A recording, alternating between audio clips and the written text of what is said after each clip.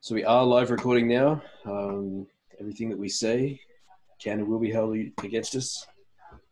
Will live forever. So for the sake of the recording, welcome everybody. This is our first webinar here for ostensibly Ontario teachers, but we know there are people from across the country and across the world who have chosen to join in. We do appreciate you guys coming out and sort of interacting with us today. The session is going to be, first 25 minutes or so is going to be a presentation, and then we're going to do maybe 35 minutes, depending on how things go. And then from there, we're going to move into sort of a Q&A with the crowd. So you can put your questions in now and save them up for later, and then we'll go through them and get a sense of who's going to ask what questions, and we'll bring them into the crowd. We'll organize them that way. I'll also say that you can upvote questions, so that if you think a question is particularly good, you are going to ask the same question, you can click upvote and that question will rise to the top, and then we'll have a better chance of answering it. So session first, and then we'll do the Q&A at the end. During the whole program, however, you can write in the chat room, which is cool. And you can also, like I said, put those questions in whenever you like. To the person who asked if they can't see anything except for two people who said hi, I'm not sure if you're seeing the same chat as everyone, but if you look at the bottom of your screen, you should see little people heads that look like participants. It says participants. And then there are two different spaces that have kind of comic chat bubbles. One is the chat for casual chat, and the other one is the Q&A. I'll just add one other quick thing there. If you are, it's different if you're on a phone or if you're on a Mac or PC. So if you're on a computer, what you'll see in the top right-hand corner of your screen is a little button that says either speaker view or gallery view. And when people are speaking, if you click on that, that will change you between following whoever is talking right now to seeing all of the video feeds that are on at the moment.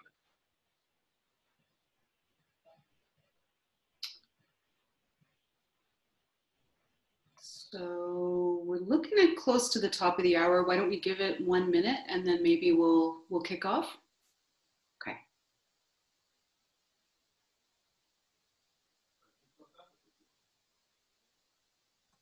Hi, Fred from South Africa. Welcome. Thanks for coming. That's really great.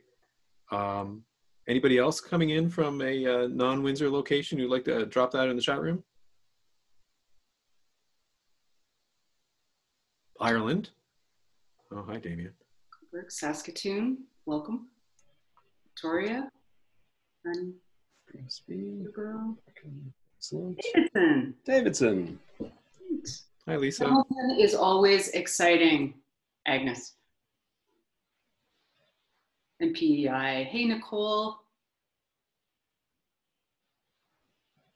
Nicole had the misfortune of working with me for a while when we were at UPEI together. So I hope your recovery is going well, Nicole. So did Jason, actually. Jason and I worked together too. And we still have a few more people who are actually registering right up until the last second. So there's a few more people who are just joining right now.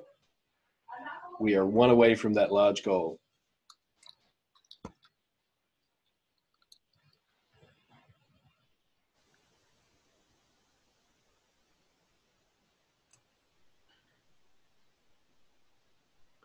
Well, it looks great. Thanks everybody for coming in. It's really great. Oh.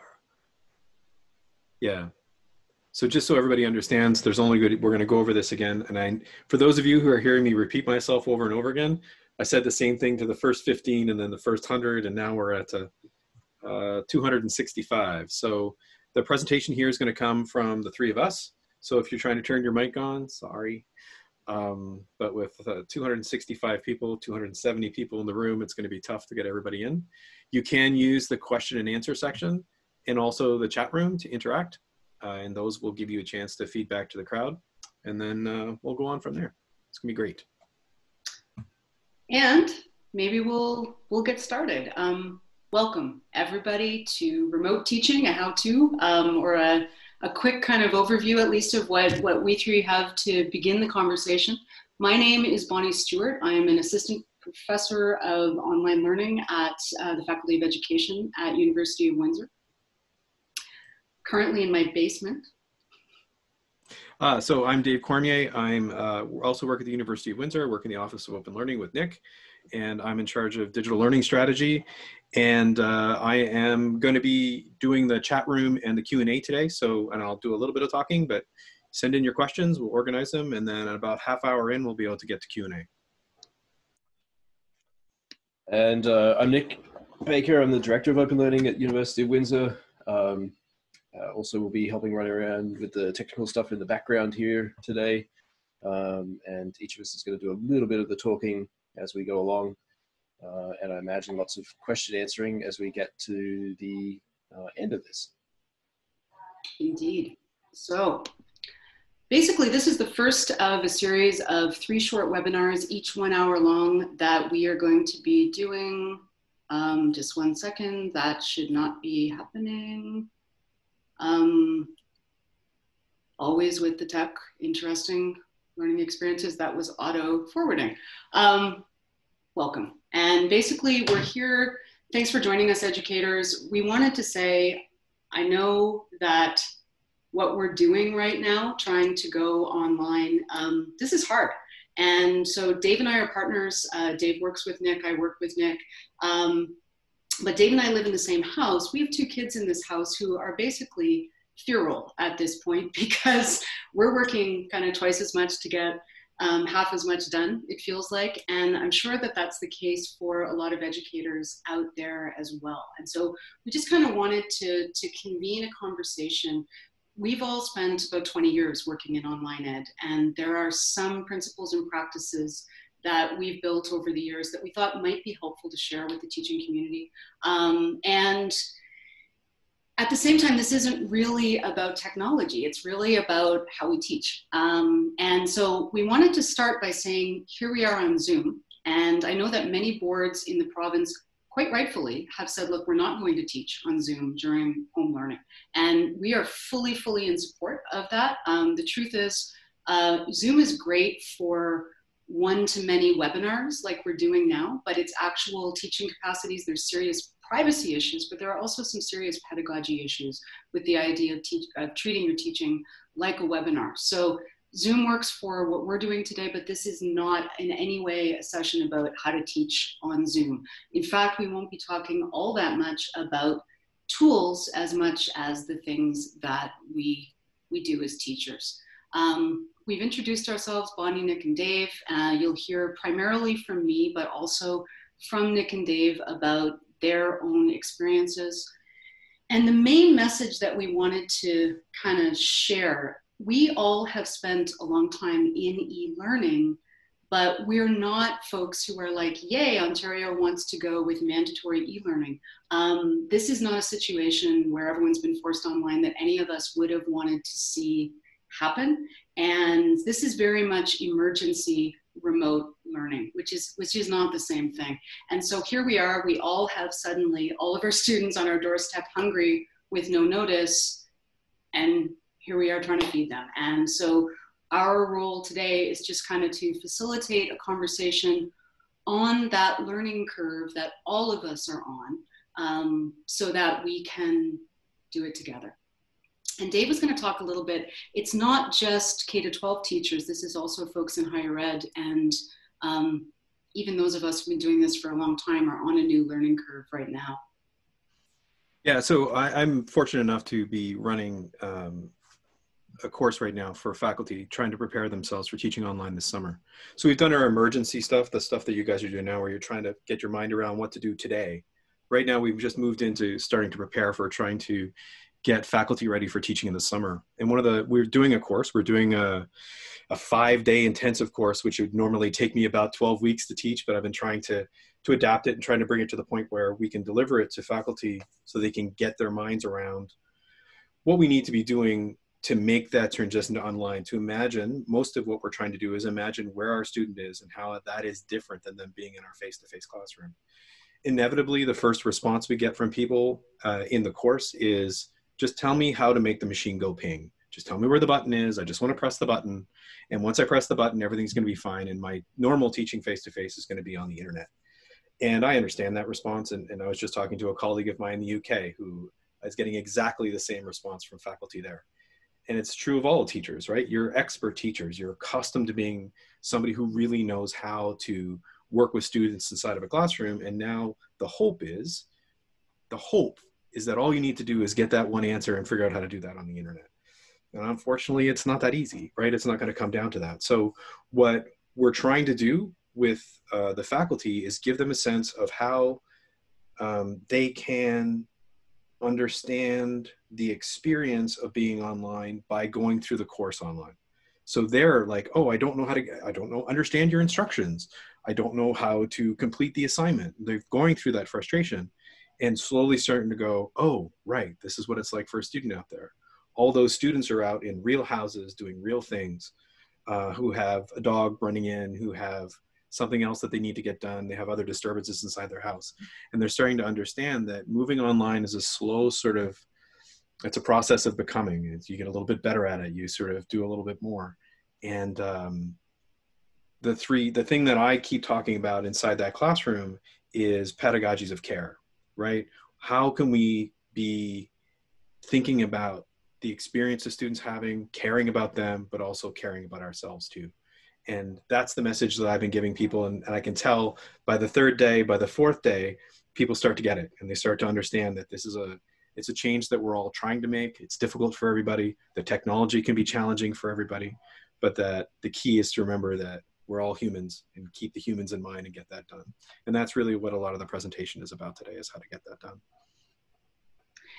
And so when it comes to basically thinking about how we're teaching online, what we're trying to offer is a pretty simple mission statement that involves 3 key ideas. The first is keep it simple. Ideally, you get that minimalist kind of Scandinavian idea around your teaching. It should look like an IKEA catalog, not like an IKEA instruction manual with its 700 steps. You want to give yourself permission to boil the key things down. Give yourself permission to do less with your students than you would in a face-to-face class, significantly less. The truth is, that doesn't necessarily mean less learning, right? Because a lot of what happens in a classroom, I used to teach high school English and social studies. A lot of what happens in a classroom is relational, but it's also about spending time together. And we can't replicate that in an online space or in a home learning space. Permission to do less does not mean less learning. Learning isn't actually accounting now, right? You don't have 6 learnings that students have to do in a day. And to an extent, as people start to get the hang of online, there's a tendency or a temptation to go, oh, I'm going to add more, I'm going to add more. And what we're suggesting is actually keep it super simple, right? You're not doing the whole curriculum. First thing is keep your goals simple. Basically, pare your content down. This is not school, right? Ideally, and this may be hard for some folks to hear, whatever you're teaching, pick 2 or 3 main things a week and stick to that. Anything more is going to be overload, particularly if students have other classes, even if it's just the music teacher and the French teacher, et cetera, at the elementary level, or multiple other actual kind of subject classes at the high school level. Learners and parents also don't have a lot of experience in organizing this type of thing. So 5th graders are not project managers. And if we expect 5th graders to be able to manage a whole bunch of assignments, what's going to happen is they're either going to be just cherry picking and not necessarily doing the ones that you might think are most important, or they're going to gradually pull away and feel like, I can't do this, I'm failing, this is no good. Those goals need to be things that you go, okay, parents, learners, this is the core of what I want you to get at. Some students, I've heard folks talk about, you know, my student came home, they're maybe a 7th grader, and their assignment in home learning was to talk about the denouement in a short story, but the student wasn't listening. They don't remember what denouement means. The parent may not know what denouement means. So make sure that there are like links in the instructions that you give if people need to know specific pieces of content knowledge. And think about how you're checking for understanding with those things, but keep it boiled down, because students may not be able to communicate to parents, and the whole family circumstance may not be one where they can manage more than a couple of things in a week. This is a famous project management triangle, right? You can either have it good and cheap, fast and cheap, or fast and good. And the truth of it is, when we're expecting people to do independent projects, to an extent this applies in a learning setting. Obviously, students are not paid to go to school, so there is not a monetary factor in their labor. Thus, we're always working with the cheap element here. And we can either try to get them to do, you know, a whole lot fast, or we can try to get them to do a few things well, because we're not going to get all of it together. And so it's really key to keep in mind that the cognitive load of what people can take in an online space that's unfamiliar to them, and what they can put out in these really wild circumstances, right? It suddenly feels difficult to have to put on pants some days. This is, you don't know what's happening in your students' homes. Don't ask more than they're going to be able to give, because you'll lose them. Next thing is keep your communication simple. The clear, brief lay language and links that I mentioned to terms that might not be familiar to parents, to supports that might be out there, great. But also try to draw some explicit links between the concepts that the students might know and the new things that you're trying to build. And consider that just asking people for work may not be the best way to keep that relational aspect of your classroom going, right? Students show up in the morning, and I'm assuming most of us greet them. How are you today? Check in with them. Figuring out the ways that you're going to do that in your home learning communications is challenging, but it's also really core to keeping some of that sense of two-way relationship going between you and your students, which is part of what keeps all of us open to learning experiences. And finally, on simple, platforms. In this province, right, I know that different boards, different districts, we all use different platforms. So we have designed this to be largely platform agnostic. Some of you may be working in Google Classroom. Some of you may be working in Brightspace. Some of you may be working in EdSpeak. Your school district probably has a core platform that you've decided on, and that's great, particularly if you were using it in any way before the pandemic for some kind of blended learning or communication with parents, because then people have some sense of how to use that. But a lot of those platforms don't do an extraordinarily good job of clear communications or organizing clear communications with families. So be patient with people while they figure it out. More than that, the fact that there are great tools out there that can supplement your learning doesn't mean your students need to try them all this week, this month, or this year. Nobody's goal actually for this year is that we try all the great online learning tools out there. If you are asking students to try more than one new thing a week, consider that they have other teachers, consider that they may have siblings in the home. We only have 2 kids in this house, and right now we're on to like 5 or 6 different apps. Great, some of them have real value. It so happens that our kids are lucky enough that we're comfortable at least trying them and using them. But not everybody's going to find that learning curve easy. So multiple tools at once are really confusing and difficult to manage. And also, really important, don't rely on the platforms to do everything for you. You need a backup plan because the tech sometimes goes down. So in terms of keeping things simple, pick a couple of things per week that you really want the students to learn and go deep with. And maybe that involves one platform outside your main communication platform, but beyond that, try to keep it focused down so that people can get their minds around their week and work sort of towards getting done something within that window of time. Again, no more than 3. Equity, I'm just going to move that down there so you can see that. Equitable is part of the reason why simple matters.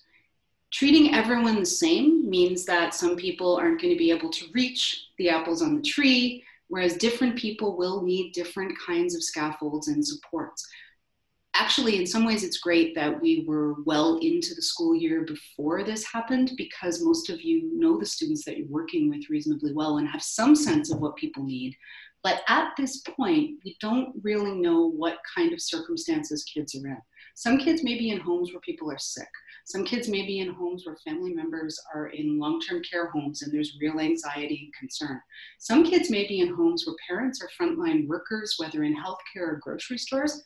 Those kids may be home alone most of the time. Some kids are in homes like ours where, again, all the privilege in the world in terms of online learning skills and tools, but 2 parents who are working flat out to try to stand things up online. And so no one is necessarily in an optimal setting.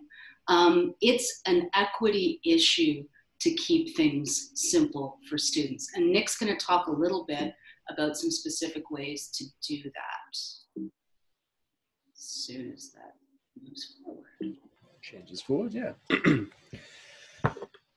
So there are lots of things that we're tempted to do, as Bonnie was saying, when you're suddenly faced with, I'm used to having 6 hours with kids in a classroom in a physical space where I've at least managed to, for better or worse, try and level that playing field between the students that I have access to. And you know that that's not the case now. So the temptation is to still try and fill up that time, to feel like we need to fill that void of school being taken away. And that's just not realistic. It's not going to work for you. And it's certainly not going to work for students and parents who are working and so on. So kind of repeating that message of thinking about how we can do this as simply as possible is really, really key here. Equitable designs are simple designs, usually. They are elegant designs, so there are things that would work for everyone. So think about your user who may be sitting at home where there's one device shared between a family of 5, or the alternative where there's lots of devices and one poor internet connection. So they've got to try and figure out how they're going to share all of these resources at once. Your students probably don't have the 6 hours a day to work on stuff that they had before. It's just not feasible. So one of the things that I will say is planning for most people being able to access things on a mobile device is about as good as you can get. But what that does mean is that a lot of those tools that you're getting those helpful emails about saying, hey, look, we're going to give you this tool for free for the next 2 months, and you're tempted to sign up for it and try it out and get your students to sign up for it. A lot of those things leave a lot to be desired, and they don't work across all platforms. So anything that you are going to suggest your students do, you have to make sure that you, as much as possible, have tested that thing out and are sure how it's going to work on different devices that people might be using and in different bandwidths. So as much as you can test that out, that's really important. The other thing I would say is that we're all in a synchronous session here. We're really lucky. We've got hundreds of people in this session with us who are all managing to listen to us and see us now. But that's not the reality for a whole lot of our students and parents. And so there's a lot of pressure if you ever try to do something synchronous like this. There is a temptation to want to do that, to maintain connection, to be able to see each other, see your students, and I understand that. But use it sparingly. Think about where it's best used. Think about the things that make most sense. So from an assessment perspective, you also have to think about flexibility and how you support students through this. One of the things that is a small thing, but it's challenging for kids when they suddenly now start to receive assignments through digital means is they'll imagine that they have to complete that in the parameters that you've given them. And if those parameters are really restrictive, like you didn't really look at the date that you set on that, and it was due, at 3 o'clock this afternoon, and you sent it out 2 o'clock this afternoon, that can cause a lot of anxiety and stress. And one of the things that I'm certainly seeing from parents is throwing up their hands and saying, this is just too hard because the goals are unrealistic and I can't support my kids and I feel like a failure. Parents are getting a really quick and deep look at what you think pedagogy is. So that message that you're communicating to students and to parents through the things that you're sending out is really important to keep in mind, because they often may not have had that level of insight before. They don't know what the tools were that students were using before, so they don't know what your kids are comfortable with. They don't know how to find those things. You really have to keep those things visible to everyone. There's also, I know from the outside at least, there's not as much guidance as you might like on what that final assessment period is going to look like. But what at least appears to be happening right now is you have some flexibility to at least make sure that you have your workflows in place. So figure out what that one tool is that you're going to use to send kids their assessment pieces and that you expect them to submit things through, rather than having them submit work across 6 different apps. That's going to cause you and them a whole lot of stress. And finally, we don't have kind of great solutions for this, but even in the world that we work in a lot, when people start to think about how do they differentiate instruction and how do they accommodate for differences in learning, often that's not dealt with well, and often there aren't really good solutions for the things that you might need to accommodate. Sometimes in the digital world, there are tools that can help level the playing field for students who need alternative assessment forms, who need differentiated instruction. Sometimes that can help, but sometimes it can hinder as well. So you're all going to be in this kind of boat of trying to figure out how to maintain your IEPs or adjust those so that they work in this online environment. And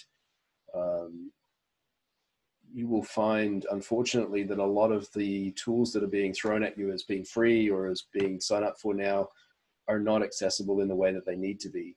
There are some that are accessible from a technical point of view that work across a few different platforms, but cognitively might be problematic from their user design.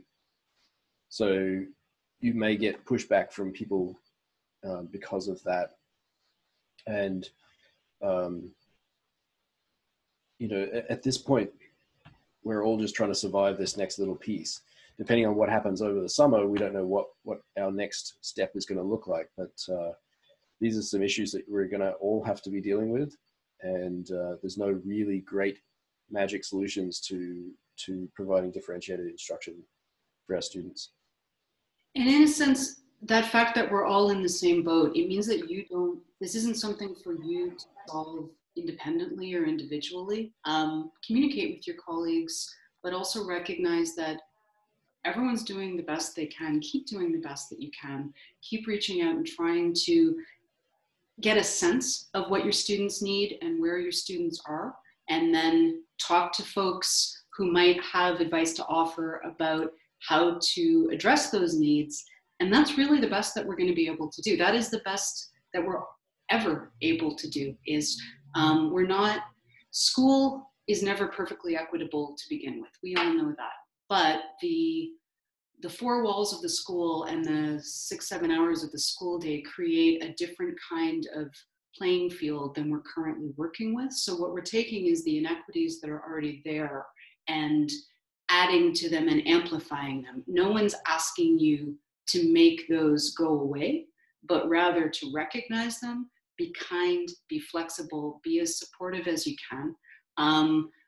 but don't take it as something, you know, that you need to suddenly become a complete expert in. So keep it simple, try to keep it equitable, and be flexible and trust students, and keep it engaging. This is kind of funny. Kids.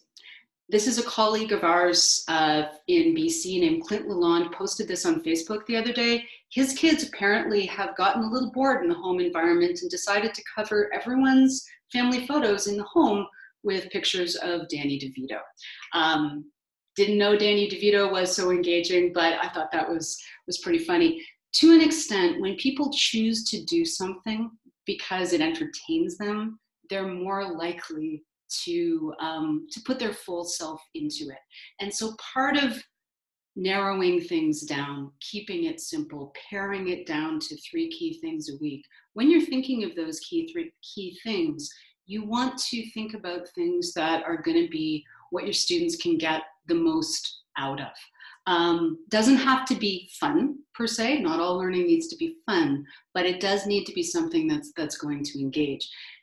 And all of us who teach have tools that we've been using for years in terms of our voices and our bodies and our resources and different kinds of visuals and habits that engage and attract students, right, and help them focus. And the thing about online is that many of us often feel really kind of handcuffed when we first go online because we don't have those tools available to us in the same ways. And so the truth is, in online spaces, channels are limited and distractions are present. So it does take direct effort, but there are a few things that we wanted to offer as ways to be engaging. One of them is you don't have to do it all yourself. There are resources out there. Now, this is a quick shout out to the Windsor open page, Faculty of Education open page, which is a series of teacher-to-teacher reviews that my BEd students, pre-service teachers, did this past year, plus my colleagues at the Faculty of Ed. These are short 4-minute videos and like 10-15-minute podcasts about different tools, and particularly about the data implications of different tools. So if you are thinking of using a different tool, it was 1 or 2 tools to add into your repertoire of what you're doing to engage students, maybe take a look and see if we've covered that, because you want to understand, are these tools I want to use with students? What are the implications? How much data are they collecting? We also have ideas in these reviews around differentiated learning for students. But you also don't need to be the creator of all the good things yourself. There are some amazing educational resources out there direct for students, right? If you look right above here, TED Ed, under the open page videos, that's a whole collection of learning videos for students. There are all kinds of things. You don't need to make all the resources that you want to use to engage your students. If you're considering, oh, should I be making a video about X? If it is specific to your human voice and something that you want to share as a message to your students, great. If it's here is a video about animals in the Sahara, that probably exists, and you can find a great one out there. Hopefully that is Creative Commons licensed and available for teachers to share. You don't need to make it yourself.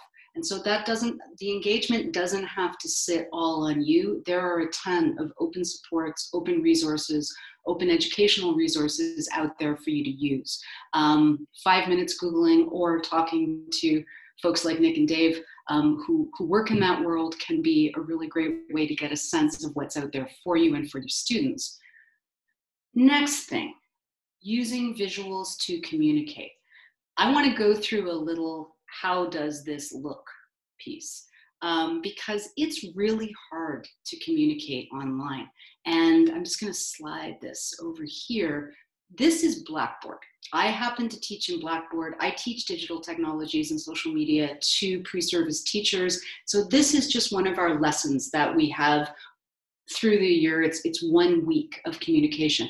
It's a lot of text because I have little pieces of content that I want them to explore. But there are actually a variety of tools that I use so that it organizes the information a little bit more than just throwing it onto the platform, because none of the teaching platforms, Edsby, Google, Blackboard, doesn't matter, do great jobs of making stuff easily digestible and helping learners know what they need to take in. So there's 3 key things that I use. The first one is bold text. If I have key ideas, I definitely push out the bold text and I pop it out. Next one is images. So in the middle there, I've broken up the wall of text with an image from the source that we're reading that tries to give a visual sense of the key idea that I want them to see. I also use little terms like key ideas, texts, and to do in bold so that they can directly see what the clear path that they're meant to follow is. So when they land on that page, it gives them some sense of flow and some sense of what to pull out from that. Make sure that if, particularly with younger students, but really with anybody, if you look at a giant piece of text with paragraphs on it on a screen, it can be really, really difficult to get a sense of what you need from that. And so help learners by pulling it out for them. And finally, pull out the concepts, right? Stick to the core ideas of what you're trying to teach rather than get students engaged in drill. If you're putting worksheets online, maybe pull back from that. There are probably more key things that you want your learners to get out of those 2 or 3 ideas a week than repetitive drill. Conceptual lessons that have a practical application, you know, science through baking, whatever, or exploration, allow for learners to self-differentiate by going a little deeper or a little less deep. And if you're grading, keep your grades and your feedback focused on main ideas. So the little finicky, that's almost right, but right now, particularly because it's always harder to read intent and tone through print or text or online communications than it is through voice, be gentle with your students, stick to those main concepts, make sure that they're getting a sense that they are on a learning curve and that they are beginning to get some key ideas. That's what they'll take out of this year, right? Is, okay, I grasped these few things out of the curriculum. It's okay if they do not get everything in there. They're not going to. We all need to take that off of our shoulders. Ultimately, at the end of it, this is about care. This is a clip from a little video that my own kids' school, King Edward, amazing staff, they put this out today. And it's a 4-minute video of all the different staff and faculty kind of waving at the kids, holding little signs that say, "We miss you." And it's got this really nice message in it. And ultimately, we don't know what kind of circumstances students are learning in. The more that we reach out and let them know that we are people who care about them as humans and care about their learning, the more learning that they may have the opportunity to engage in, the more likely they are to potentially let you know if there is a challenge that they're facing. These things matter. And when we walk out of our homes in the long run, these will be the things that people take with them, is what kind of care was expressed to me? What kind of opportunity did I have to become more of a human in this time? Not what worksheets did I do a great job at? So, thank you. That is basically kind of our overview of simple and equitable and engaging today. Next week, we're doing 2 more webinars. You need to register for those separately. If you'd like to join us, we would love to have you. Number 2 is specifically for elementary educators. We've got folks from Hamilton, Thunder Bay, and Windsor who are teachers in the classroom who will be joining us to talk about what they're doing with their elementary students and some of their key tips. And then on Wednesday, April 22nd, also at 2 p.m., We have folks in Toronto, in China. They're a little bit further ahead of us on the beginning to open society back up and schools back up curve, and potentially one other invite out from Windsor, but we'll see if that person is able to join us.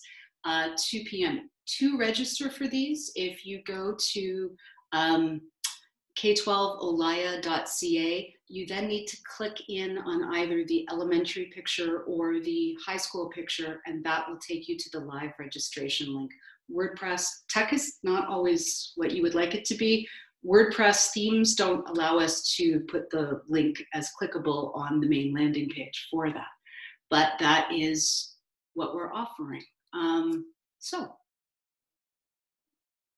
Okay, so we do have a bunch of questions. There are 15 in the question room right now. You guys can go ahead and put your questions in, and you can upvote questions. I, however, am a bit of a tyrant, so I will pick out questions that I think are going to work at a given time, so I do apologize. I think the one I'd love to start out with, and I think I'll flip this to you, Bonnie, because it sort of connects with what you were saying, which is from Stephanie: how much do you suggest the students submit each week?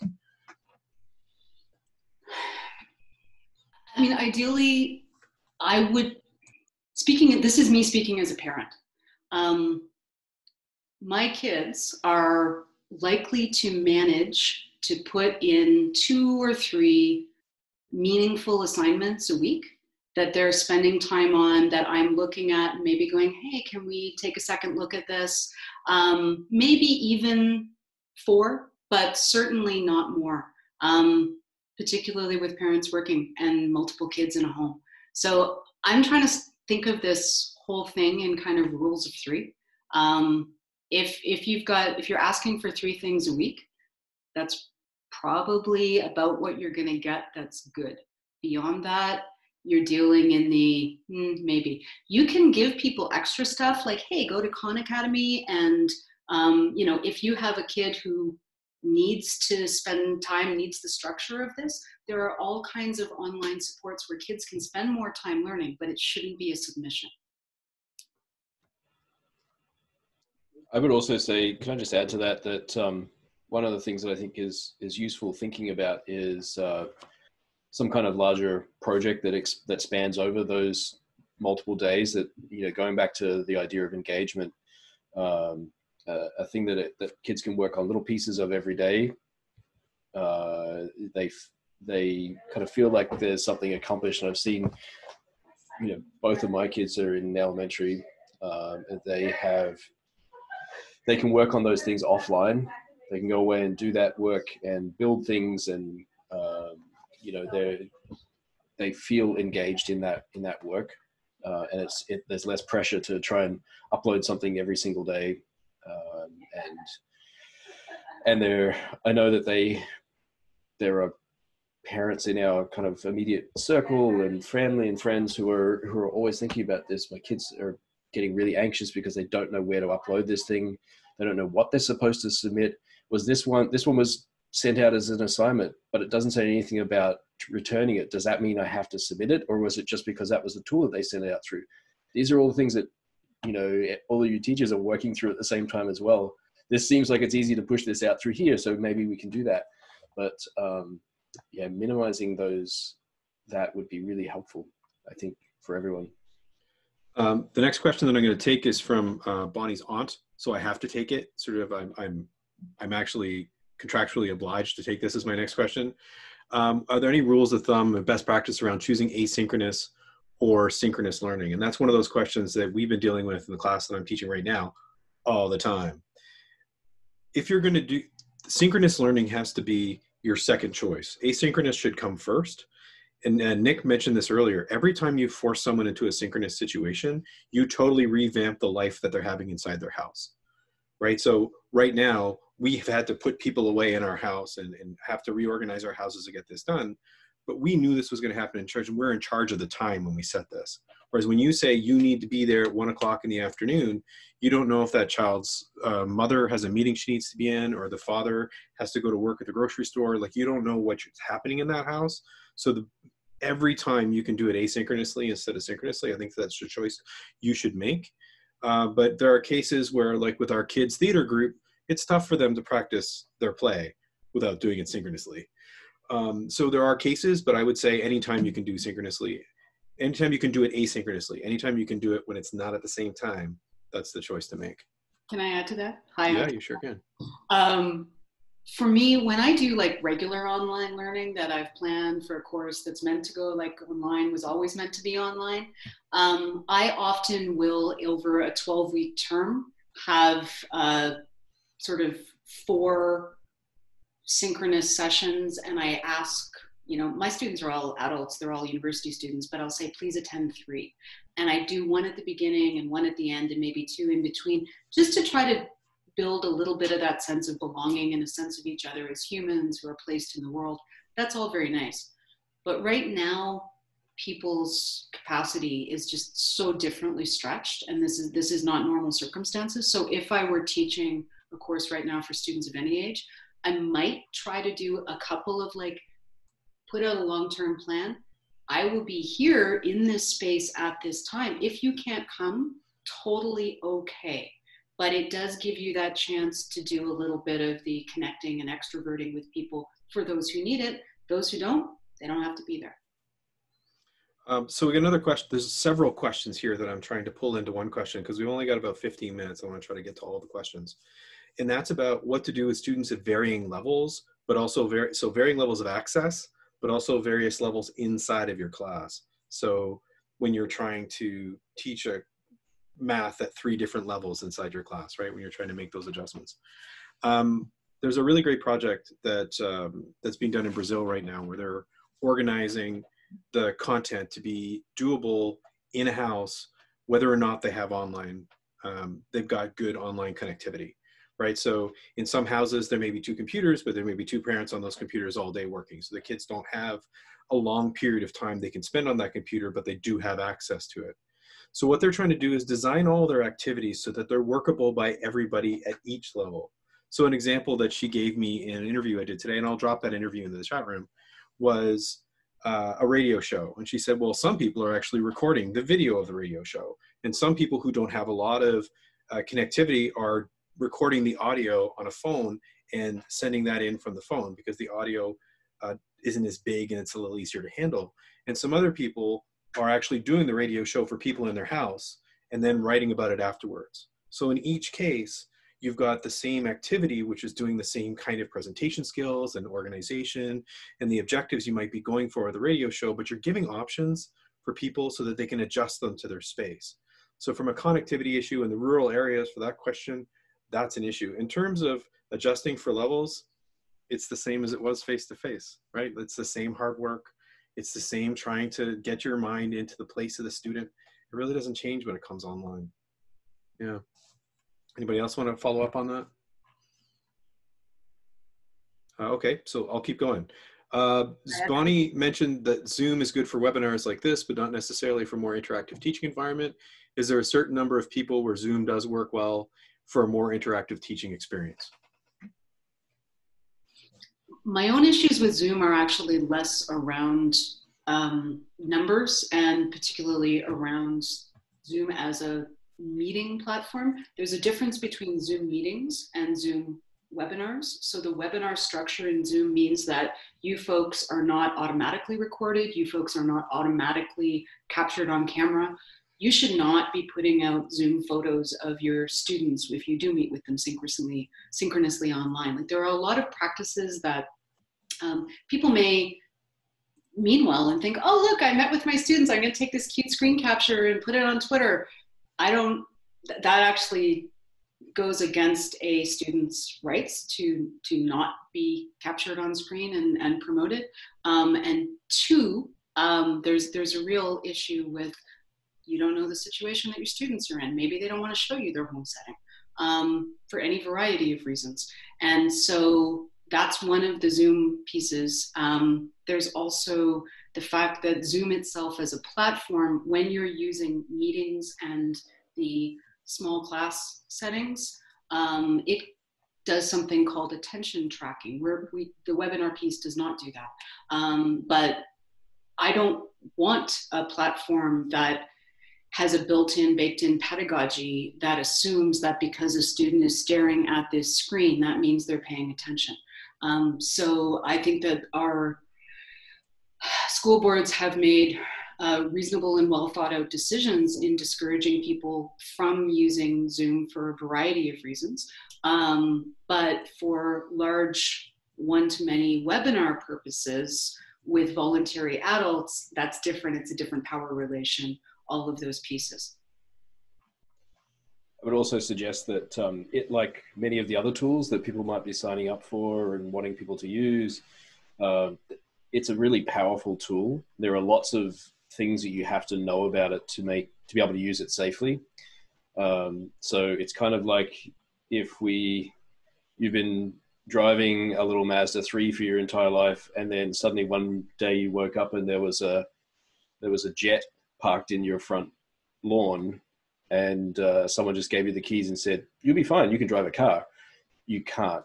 Lots of these things are really difficult to use well without being kind of dangerous, and you have to really know what those, as Damien says, terms and conditions are about, and know where to find your privacy statements and what those things mean.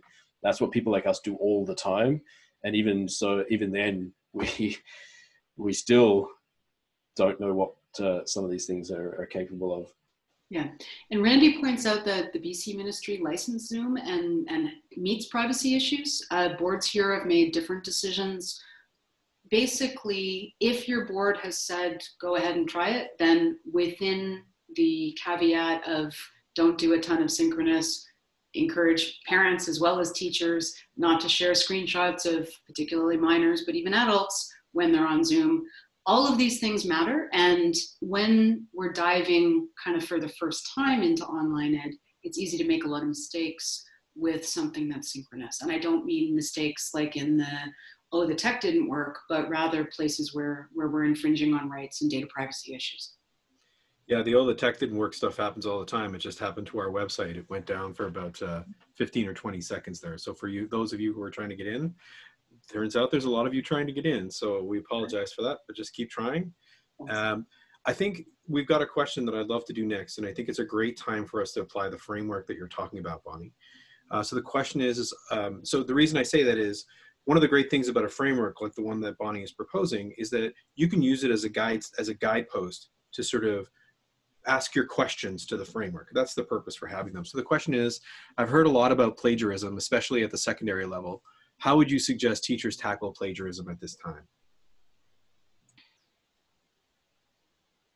So in terms of thinking about education as simple, equitable, and engaging, when you're working online, you are inherently working in an environment where real-time testing students are in a Google world, right? Probably there's a very real need to consider, unless your institution or your board or whatever has gone to a proctoring sort of, we're going to monitor all the online tests service, and I have really, really strong feelings about those. I think that this is a great opportunity to actually lower the stakes, to consider that maybe testing right now is not equitable. And frankly, in an online environment is not the simplest thing to do. So if there is any way that to meet the core objectives of what you're hoping your students will learn, because just because you teach it doesn't mean they learn it anyway, no matter how perfect the setting is.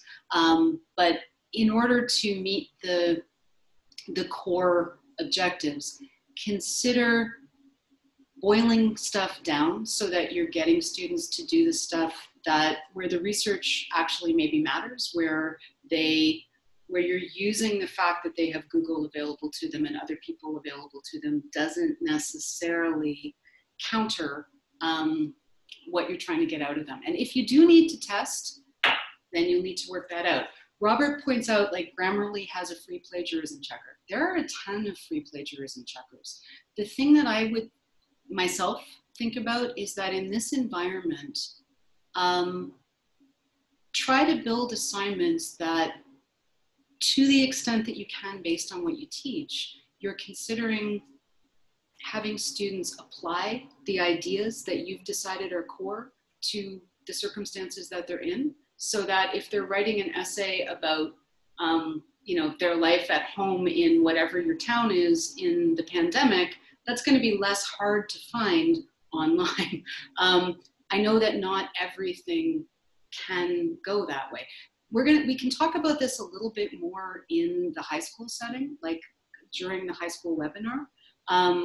But also, I would encourage teachers to go out and Google, what are some good assignments that aren't just mastery learning? What are some good assignments in my field that are simple and equitable and engaging, but mean that my students aren't going to be necessarily plagiarizing those?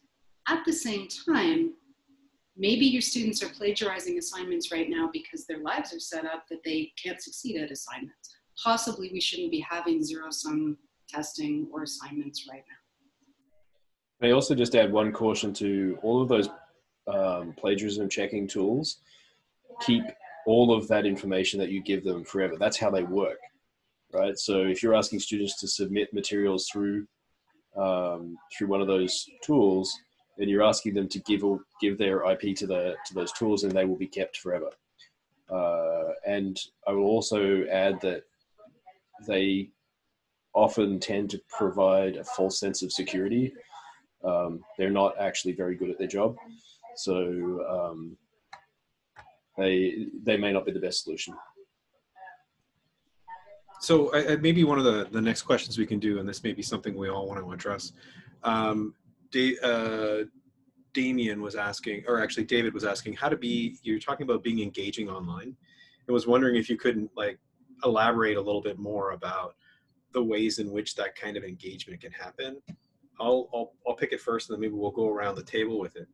The more you can get your students interacting with each other, the more they can engage with each other around an issue that isn't necessarily a yes or no question, that isn't a fact-based question that they're trying to get an answer to, but that they can comment on it. So if I was going to put together an activity right now, and I was thinking about what Bonnie said earlier about the Saharan animals, I didn't know she had an interest in those, and you look at what's happening at a lot of zoos right now where they're doing live feeds from the zoos, and that had been a comment that somebody said in the text chat. You can do an activity where you say, if you can, go and watch this piece of, go find a zoo and talk about the animals there and have a conversation and show, and have the students sort of almost teach each other, like bring their own examples in, bring their own, I found this thing that's really cool, you should check that out, it shows that animal from whatever. Those kinds of sharing activities where students are really getting excited about the work each other is doing, particularly at the younger grades too, can be a really great way of getting people engaged, that it's not just you presenting the material and the students receiving the material. It ends up being a more engaged conversation. Bonnie. I'm going to build on that and just say that most of the platforms that any kind of school board or institution has as a base do allow for some sort of student-to-student engagement, right? So building, and I'm not usually a massive fan of discussion boards. Often discussion boards online can be very stilted, but if you build in a question that is engaging and fun, and hey, go out and find this and share with fellow, and ask people to comment or engage with other people's stuff, then there is that capacity for students, particularly at the younger ages, I think, to be like, oh, look, it's a person. I'm watching my little one. She's in 6th grade, and on Edsby, her teacher's doing a really great job of building little pieces where they can share what they're finding and all of those things with each other, which also serves to keep some of that feeling of a class, right? And that's some of that feeling of belonging. And it doesn't demand that everybody's putting stuff in. Some students are engaging more than others, but that's okay too, right? That's often the case. Just back to the previous point as well, Darren Stanley, hey Darren, has made an excellent point in the chat that in terms of the plagiarism question and all of this around engagement, finding information is taxonomically different from comparing or analyzing or creating information. So if you think about sort of the Bloom's taxonomy of teaching, maybe consider some of those higher order pieces, those higher order assignments as things to actually bring in right now. If you're only going to do 3 main things a week, make them higher order things to the extent that you can. Nick, you're nodding your head. I'm agreeing with you all. I think, yeah, providing opportunities, providing some space for students to be able to interact with each other is one thing that right about now, for those that are not connected with each other outside of the school realm in other ways, that they're kind of looking for that. I know that, you know, my 6-year-old has discovered Edsby, and we had to have a conversation about what's appropriate to post in a public space. And he had no concept that this stream of consciousness that was happening between him and one of his little buddies was visible to everyone. So those are really fun conversations for us to be able to have right now, but they're looking for that kind of space. And they were, to some extent, talking about the project that they were working on that week. Got off track really quickly, but that's what happens with 6-year-olds. Especially when you give them access to a tablet and a platform that they can post in. That's what happens with learning, right? And yeah, exactly. There's a really great core foundational concept to online learning come out of Athabasca about 20 years ago, and it's the idea of presence, online presence, and the idea that online presence in any kind of learning environment is partly the content, right? It's partly the teacher, and it's partly the social presence. And anytime that you're giving students the opportunity to interact with each other, then you are giving them the opportunity to be part of each other's learning and to create that social presence. That has a huge impact and has been shown over 20 years of research to really matter in terms of student learning. That some of the things people retain may not actually be content, but what they kind of picked up from peers and from that social presence. So I think that's really positive in this moment because it gives us ways to enable students to be part of continuing each other's learning. And I think So we've just reached the top of the hour. I am sorry for those people whose questions we did not get to. There were a lot of them in there. We did our best. Bonnie, why don't you close us out? Folks, I am so grateful to you for taking the time to join us today. This is going to be posted live.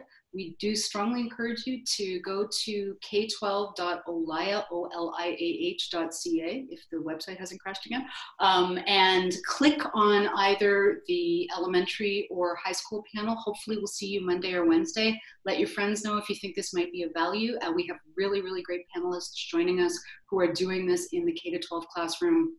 Thanks for coming out. Thanks, everybody. Thanks, everyone.